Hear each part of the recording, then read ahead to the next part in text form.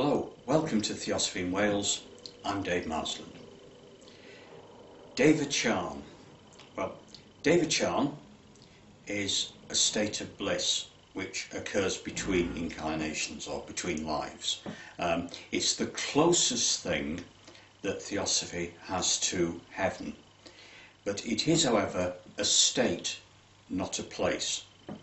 Now, when you reach Devachan, and it's difficult to refer to it always as a state, but when you reach it, all your spiritual aspirations during earth life will be realised and explored. And if you have a lot to work with, then you will make spiritual progress while you're there.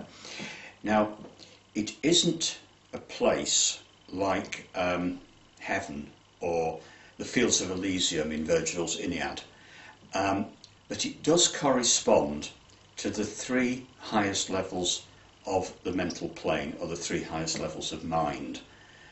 So in that sense you could find a location for it in terms of planes of nature and the constitution of man.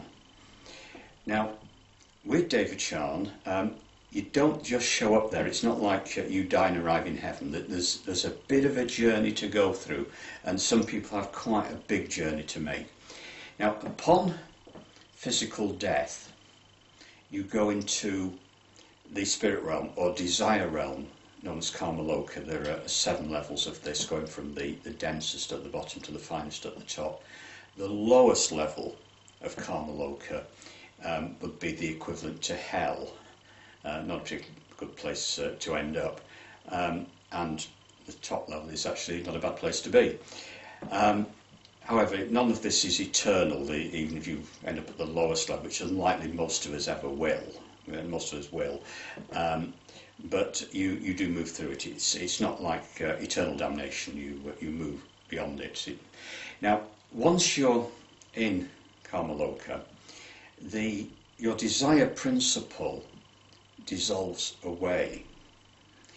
Now, the desire principle is combined with the lower levels of mind, and that forms the personality ego, the personality. Now, as the desire principle dissolves away, so the sections of the mind that combine with the desire principle become redundant and form a shell which eventually will dissolve away, but in any case you don't take it with you beyond Karmaloka. Now, one of the problems with the journey through Karmaloka is it can be a long and difficult one if you have a lot of attachments, attachments to earth life, material ambition and anger and resentment. And say we're taking anger and resentment, or even ambition. If you have trouble letting, say, anger, resentment, ambition letting go of it while you're alive, then it really isn't going to be easier once you're dead. And this is something that will hold you back and can make the journey through Karmaloka very difficult. In fact, most religions say let it go, and also many religions say, well, don't put everything into sort of like material ambition, material possessions and that sort of thing. So although Karmaloka is probably not mentioned in religion, or even the concept of it isn't there, you have this advice to let go of things, and in a way that is preparing you for the after-death states, at which you lose everything, and you basically have to come to terms with losing everything. But I think with anger and resentment, that probably is the difficult one that will hold a lot of people back, because it's very, very hard to let go very often, and if you take it with you, it'll still be hard to let go. Okay, having done that, say you've gone through Karmaloka, a very spiritual person will probably razz straight through it with no much trouble, but okay, you go through it and you reach the second death. Now, in the second death, you form what is really the reincarnating ego, which is the higher essence of mind, higher elements of mind, the ones influenced by the Buddhic principle, the body of enlightenment. But he said higher elements of mind, the Buddhic principle, and the Atma, which is the piece of the divine in everybody, the divine spark in everybody, from the reincarnating ego, and goes into Devachan. Now, Devachan has two phases, Rupa and Arupa. Rupa is form and or with form, and Arupa is without form. I'll come to that in a minute. Now, you get to Devachan. Now, it's a rather unusual situation, difficult to imagine. Your personality has dissolved, but because the higher element of mind is still there, or it's the three higher elements of mind, levels of mind are still there, you still have your identity from earth life, but you don't have your personality.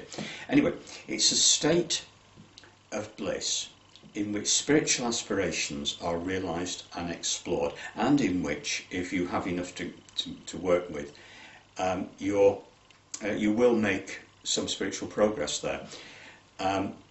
Also, you will be surrounded by friends and relatives, and everybody will be excellent to each other, because your desire principle has gone, so it's impossible to have a negative thought. So everything comes from the body of enlightenment. It's at the higher level. There's no negativity. Also, with your friends and relatives, they're not really there. It's just more of a virtual world, although it will seem very real to you.